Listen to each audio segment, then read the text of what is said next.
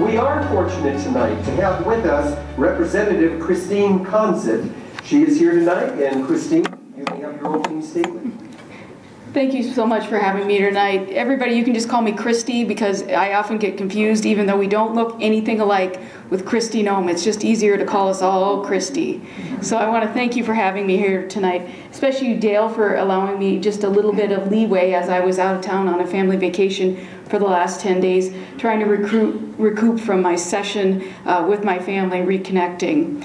I'm Kristin Conzet. I am from Rapid City. My husband and I, Stephen Conzet, he is the president of Wells Fargo Bank, have lived in Rapid City for over 18 years. We have a daughter, Catherine, who is in the 6th grade at St. Elizabeth Seton School. She's in middle school, so it's been quite a transition. A little bit about myself and what I've done. I have to actually go on the Alan Solano train with, I was also appointed, as was Speaker Gosh. There seems to be some turnover in that area, but we've been around for quite some time. I've served 5 years, and in that 5 years, I have upheld what I believe are the rights of South Dakotans to business ownership, gun rights. I've received A+ from the NRA, from Right to Life.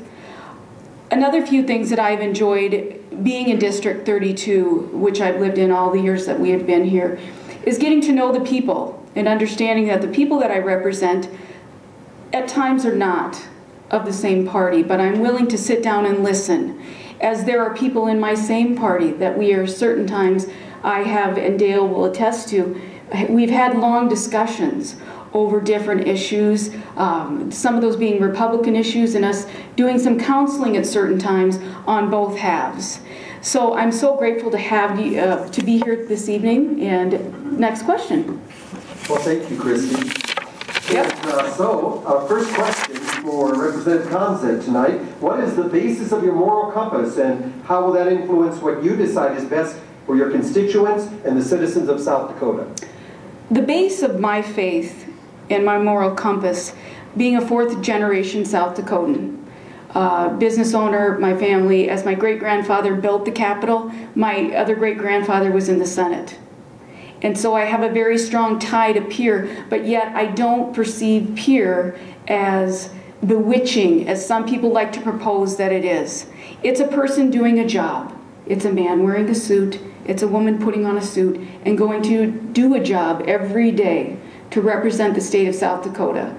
We've been called out here tonight for certain bills and certain things that we have done on just general topics. We've never, nobody's ever investigated the thoroughness of the bill or the amendments that were brought to the bill. We've just been brought out on certain things.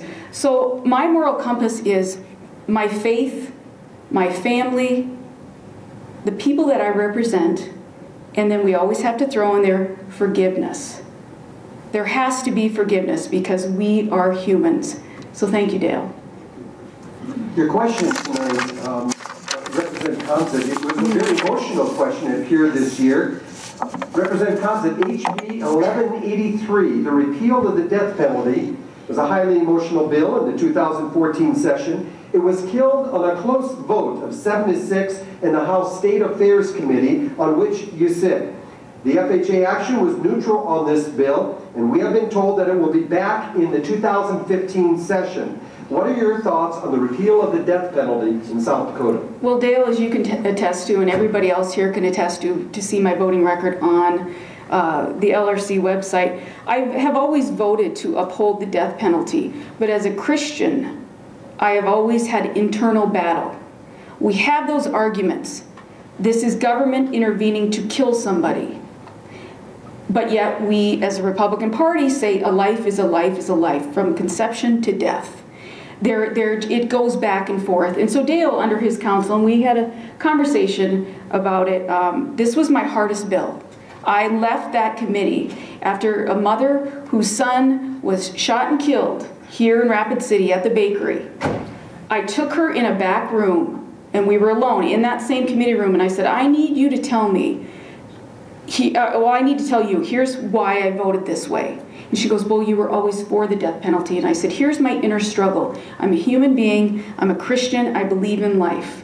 And she and I sat back there for roughly an hour and a half. And we were bawling, we were holding hands. I finally said at the end of the conversation, "You please tell me, what were the last words your son said to you before he left that morning?" And I'm not going to share those with you because that's her story to tell. But it was a very hard vote. And it was on the State Affairs Committee, which I'm a majority whip. And I knew that I was going to have to take that vote. But it's something that I struggle with. I think as we all struggle with demons, be it gambling or, votes, I will never let go of my morals or values, but I do know that when it comes to that issue, I struggle. There are certain people that can never be reformed. You hear the story today on the news of a man that is just sentenced to death because he took advantage of an 11-month-old girl. That person will never be reformed. That is evil on this planet. So please, I beg your forgiveness. It is something I will always struggle with. Thank you. Let's thank Representative Conzet for being